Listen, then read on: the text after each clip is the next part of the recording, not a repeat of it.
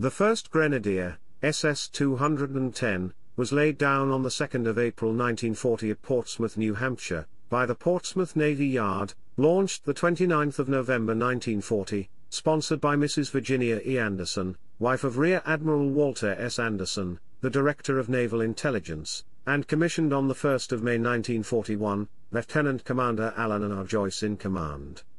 On the 20th of June 1941, Grenadier participated in the search for 09 SS-70, which had failed to surface after a deep test dive, and was present 2 days later as memorial exercises were conducted over the spot where 09 and her crew lay. After shakedown in the Caribbean, Grenadier returned to Portsmouth the 5th of November for refit. Less than 3 weeks after the Japanese attack on Pearl Harbor, she sailed for the Pacific to join the submarine fleet, which was America's first line of attack in the Pacific. Grenadier's first war patrol from 4 February to the 23rd of March 1942 took her near the Japanese home islands, off the coast of Honshu, and brought her several targets but no sinkings. On the 12th of April, Grenadier departed Pearl Harbor for her second war patrol, along the Shanghai-Yokohama and Nagasaki-Formosa shipping lanes. On the 8th of May 1942 she torpedoed and sank one of her most important kills of the war, transport Taiyo Maru. Post-war examination of Japanese records showed Taiyo Maru to be more than just the ordinary transport. She was en route to the East Indies with a group of Japanese scientists, economists, and industrial experts bent on expediting the exploitation of the conquered territory. Their loss was a notable blow to the enemy war effort. On the 25th of May 1942, Grenadier was diverted from her patrol area to Midway, where she formed part of the submarine patrol line as the American fleet in a bloody but brilliant battle handed the Imperial Navy its first defeat in some 300 years. Grenadier's third war patrol was in the Truk area, heavily patrolled by enemy ships and planes. Although she sighted some 28 Japanese ships, enemy planes effectively hampered her, and she returned to her new base, Fremantle, Australia, empty-handed. The Malay Barrier was the site of Grenadier's fourth war patrol from 13 October to the 10th of December 1942. After laying a minefield off Haiphong, Indochina, the submarine made an unsuccessful attack on a large freighter.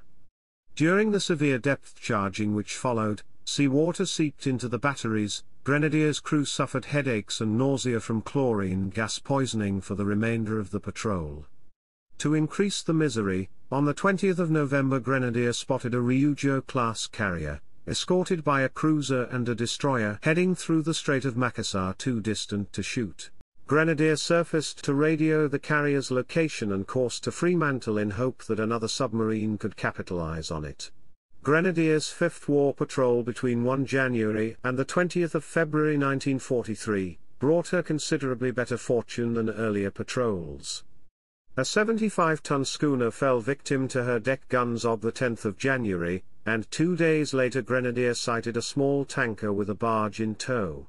Judging the target not worth a torpedo, she slipped silently into the column behind the two Japanese ships. At dusk she battle-surfaced. With binoculars lashed to the deck guns as sights, she raked tanker and barge, sinking them immediately. The remainder of her patrol, along the Borneo coast through shallow and treacherous waters, was hampered by fathometer failures. She conducted an aggressive attack on two cargo ships the 22nd of January but did not sink them. A 75-ton schooner fell victim to her deck guns on the 10th of January, and 2 days later Grenadier sighted a small tanker with a barge in tow. The battle-tired submarine departed Australia on the 20th of March 1943 and headed for the Strait of Malacca, gateway between the Pacific and Indian Oceans. Patrolling along the Malay and Thai coasts, Grenadier claimed a small freighter off the island of Phuket on the 6th of April. She remained in the area and late in the night of the 20th of April sighted two merchantmen, and closed in for the attack. Running on the surface at dawn on the 21st of April, Grenadier spotted, and was simultaneously spotted by, a Japanese plane. As the sub crash-dived, her skipper, Commander John A. Fitzgerald, commented, "We ought to be safe now, as we are between 120 and 130 feet. Just then, bombs rocked Grenadier and heeled her over 15 to 20 degrees. Power and lights failed completely and the fatally wounded ship settled to the bottom at 267 feet. She tried to make repairs while a fierce fire blazed in the maneuvering room.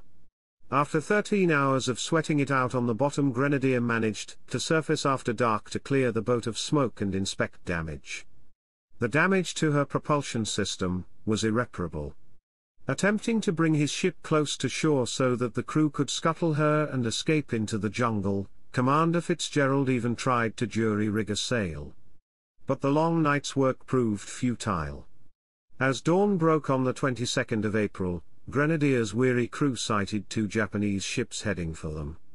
As the skipper didn't think it advisable to make a stationary dive in 280 feet of water without power, the crew began burning confidential documents prior to abandoning ship. A Japanese plane attacked the stricken submarine, but Grenadier, though dead in the water and to all appearances helpless, blazed away with machine guns. She hit the plane on its second pass.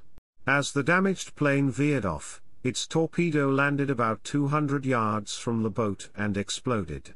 Reluctantly opening all vents, Grenadier's crew abandoned ship and watched her sink to her final resting place.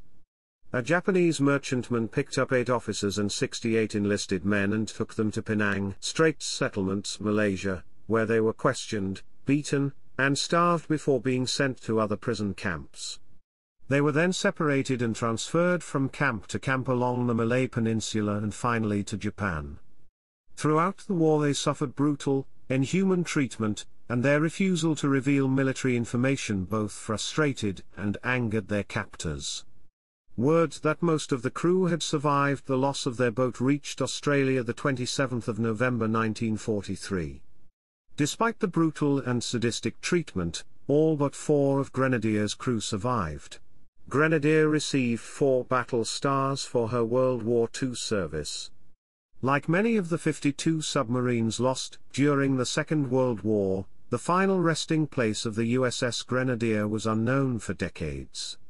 In 2020, however, it was announced the vessel had been discovered, thanks to the efforts of a 4-man dive team, which included Ben Remenance. He'd shot into the spotlight in 2018 as one of the rescuers during the crisis involving the Thai Junior Association soccer team who'd become stranded in a cave for several days. Remenance asked locals if they'd encountered any spots where their fishing nets snagged the ocean floor below. Once a couple of possible targets were identified, sonar technology was used to locate the submarine. The team of divers were able to see the wreck for the first time in over 7 decades, sitting upright some 270 feet below the water in the Strait of Malacca. Upon discovering Grenadier, the team sent their findings to the Naval History and Heritage Command, which placed the wreck under the protection of the Sunken Military Craft Act.